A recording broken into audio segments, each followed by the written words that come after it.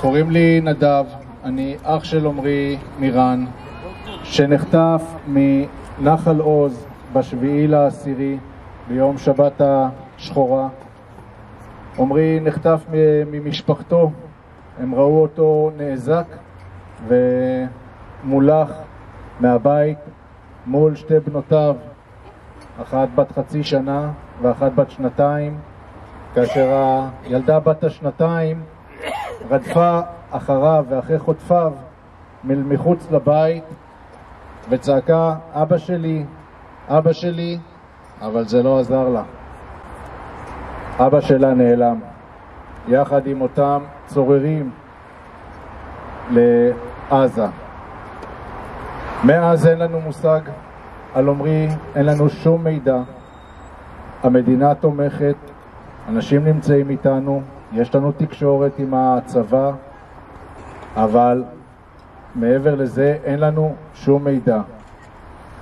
מדינת ישראל תומכת או נאלצת לאפשר סיוע הומניטרי לרצועת עזה. לי אישית יש בעיה עם המילה הומניטרי, מילה בלועזית, שאם אני מתרגם אותה זה רווחת העם.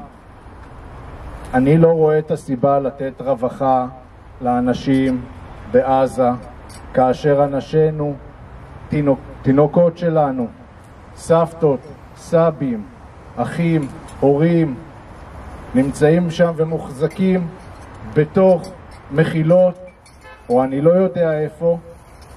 אני לא יודע אם מקבלים תרופות, אני לא יודע אם המילה היפה הזאת, הומניטרי, נכונה גם אליהם.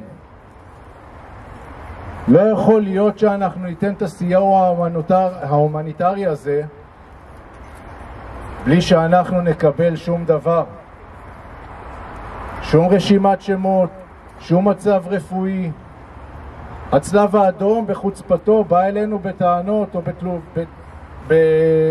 במשאלות שאנחנו נקיים כלפי השבויים שלקחנו של אותם רוצחים, אבל הוא לא ניגש לבדוק מה עם האנשים שלנו. הוא לא מביא לנו מידע על האנשים שלנו. אנחנו לא יכולים לאפשר את הסיוע ההומניטרי הזה, זה צריך להיעצר כאן ועכשיו. והדבר השני שאני רוצה להגיד, זה קודם כל אני רוצה להודות לכולכם, כי בעצם הנוכחות שלכם פה, זה הכוח שלנו, המשפחות, להמשיך ובעצם להיאבק על היקרים לנו.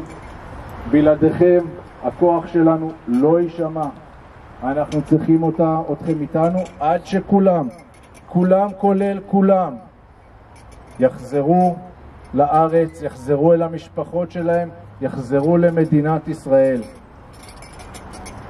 תודה רבה לכם, וזהו.